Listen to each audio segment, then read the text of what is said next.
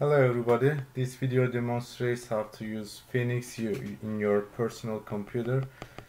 Usually you have an input file which is a Python file, you can edit it with your notepad, but actually using an editor like a Spider is more convenient. So here I have a Windows 10 computer, so FEniCS uses a Linux terminal, so we need to open Ubuntu terminal. So when we open the Ubuntu terminal, we need to reach out to folder that contains the FEniCS input file.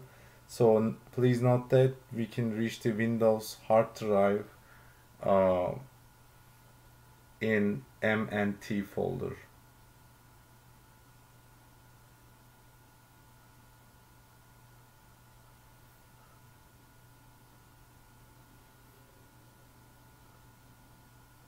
So I'm reaching out to desktop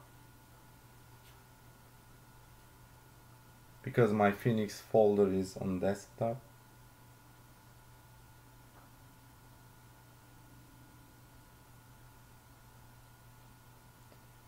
So to run the FEniCS, we will just type Python space the FEniCS input file.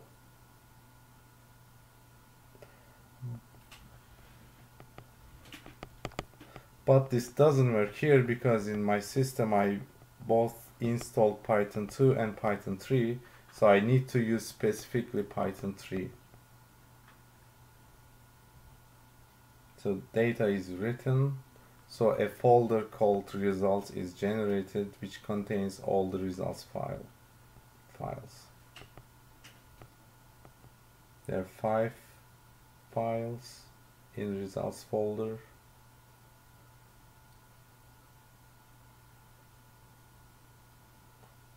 So T distribution is the temperature distribution plot, and UAll and coordinates.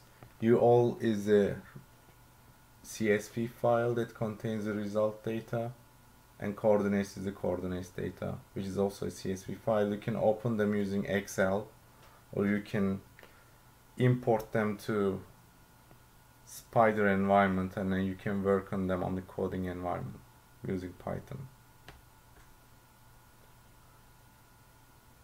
And PVD and VTK files can be opened via Paraview. So Paraview actually is a very good tool. This is free, open source, a very well-known post processor. It takes time.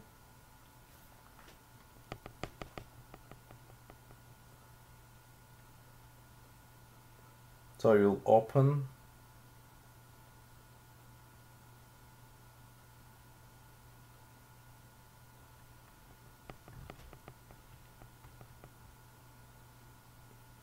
so you'll select the PVD file in the results folder, which also communicates with VTU folder, which contains the data. We'll click on the eye and then open the eye to see the system. In this problem is a 1D problem, so the only thing we see here is a line, and we can also generate plots by clicking the line plot from the line, and it generates the plot. Thank you for watching. Please contact me for any further questions.